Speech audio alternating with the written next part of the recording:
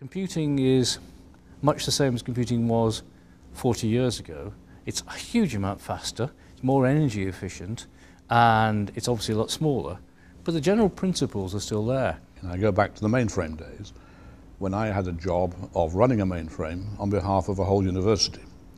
And we had 8,000 users. And the name of the game was to share out that machine amongst all those users. And there was a bit of an issue, a lot of a hassle about it. People were arguing about whether they should have more time than someone else, and it became a resource allocation problem. PC came along and the problem went away. And that's the big advantage, that it's not suddenly more powerful than the old machines. It belongs to one person. The PC enabled people to have access without hassle, and then they started to make them easier to use. That's terribly important. Windows is one advancement.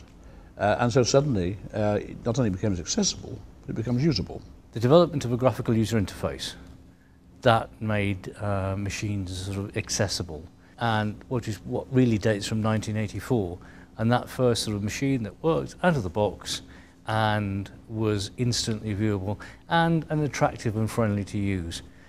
Before that, it did require a stack of manuals, and it did require a lot of keyboard dexterity, understanding the commands and the syntax. That went away. That made such a difference to people's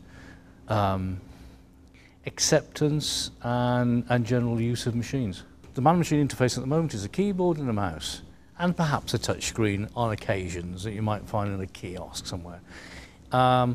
That gets better and better, and the better that gets, the more intuitive it gets to actually operate the machine, the better the acceptance, the greater the acceptance. See, I'm doing this now. I'm doing this, and I'm pointing and gesturing. I want that there. It's such a natural thing to do. Perhaps it was just a matter of thinking about printing the file, and it will print.